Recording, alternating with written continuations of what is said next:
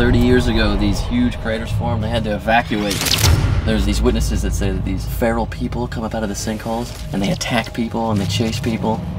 They used to throw rocks at people from bushes on the side of the road if you drive too close to them. Bro, that's definitely just some kid in his mom's basement messing with him.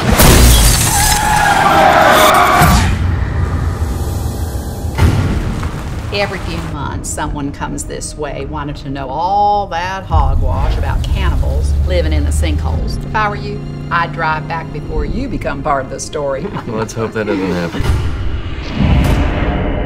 I saw someone out there. I'm gonna try to go get a signal one more time.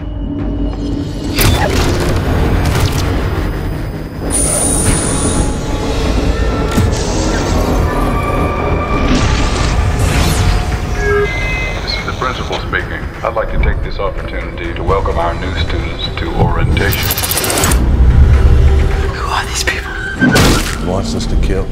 Then eat. What do you mean he wants us to kill? If I starve a man long enough, he'd be willing to do anything to save his own skin. Maybe even kill you. And nothing more than a sandwich. I'm so hungry. It hurts. There must be a dozen people caged up in this hell house. They're filming us kill each other for food. We got this little game we like to play. Give you a little taste of what we went through.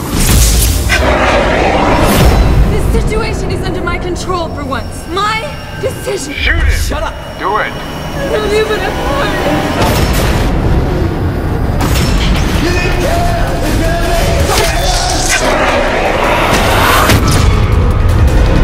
Society left us to waste away and die. And a place is also left to waste away.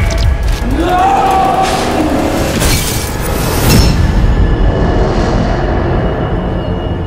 I want to find out if blood is thicker than hunger. At the bell. 1, 2.